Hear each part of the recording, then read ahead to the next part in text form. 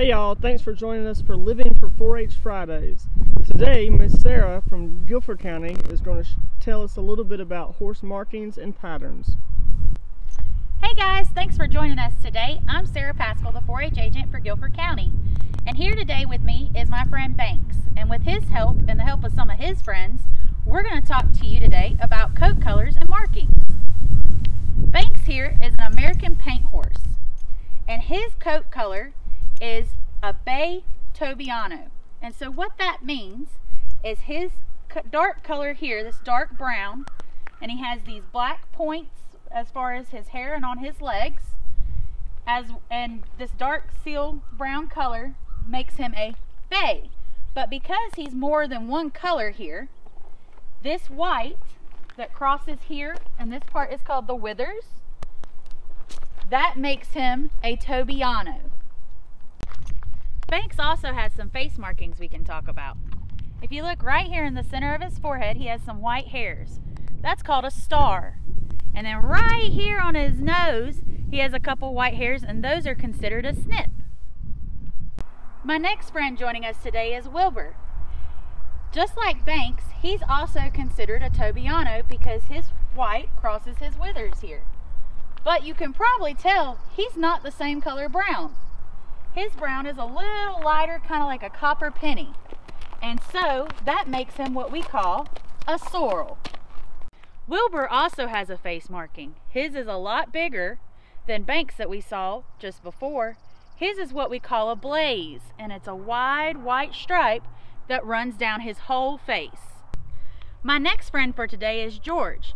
And George is a little different than the other two that we saw earlier.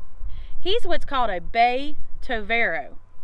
Now, a bay is the same color we saw with Banks, that dark brown. He has some black points. But the Tovero is a combination of the Tobiano coat color and Overo. Now, Overo typically does not have white that crosses its back. But Banks was a Tobiano, which meant the white did cross his back. So what that means is George here has dark pigmentation around his ears and around his mouth, as well as his bay covers his chest and both flanks. This makes him a Tovero with his coat pattern. Our last friend of the day is Skip. Now Skip is an American quarter horse, and he is, as you can see, one solid color. Skip's coat color is a sorrel. He is a copper penny color all the way through, and his mane and tail is kind of a little bit of a lighter shade, but not too light. Skip has a face marking as well. This one is called a stripe. As you can see on Wilbur, he had a big broad stripe all the way down his face. Skip has one that goes all the way down. It's just a lot smaller. In addition to his face marking, Skip also has two leg markings. On this front leg here, you can see he has white that extends halfway around his leg.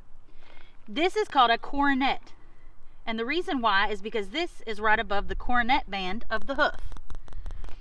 On his other leg here, you can see he has white that extends from his hoof, above his fetlock, but below the knee. And this is called a sock. Skip also has these little white spots that you can see on his body. That has nothing to do with the coat colors we were talking about earlier, as far as Banks, Wilbur, and George. These are actually called bird catcher spots, and some horses get them as they grow older.